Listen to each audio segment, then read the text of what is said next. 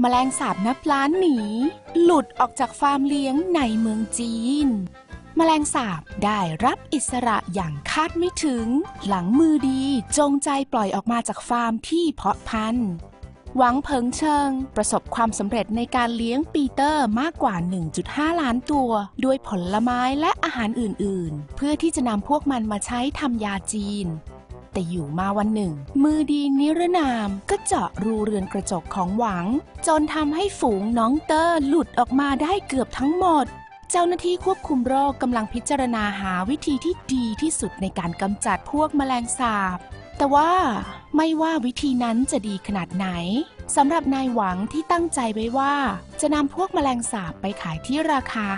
5,600 บาทต่อกิโลกรัมแล้วอนาคตของเขาช่างดูไม่ค่อยจะสดใสเอาซะเลย